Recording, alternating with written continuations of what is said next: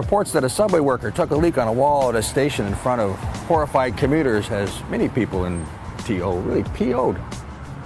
A lot of us older guys had a different gut reaction.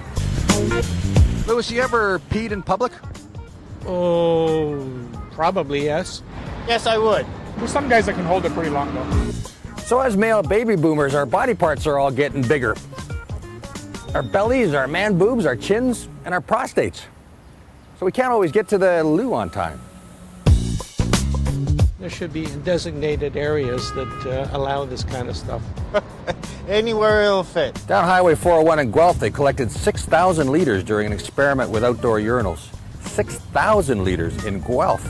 Now translate that to downtown Toronto. Yonge Street would look like the Yellow River. The solution? Well, number one, pissoirs. Public urinals like they have all over Europe and now in Guelph and in Victoria, BC, especially near bars, universities, and restaurants serving asparagus. So as the baby boom moves into old age, the problem's only going to get worse.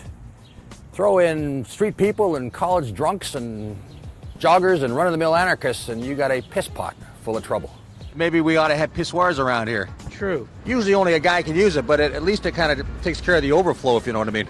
Pissoirs are quick, easy, and a lot cheaper than that fancy schmancy outhouse the city built for tourists down by the harbor.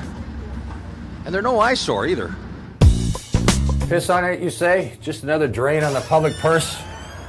The public pee problem is here to stay. Now, if you excuse me, I have to see a man about a horse. Mike Strobel for Sun News.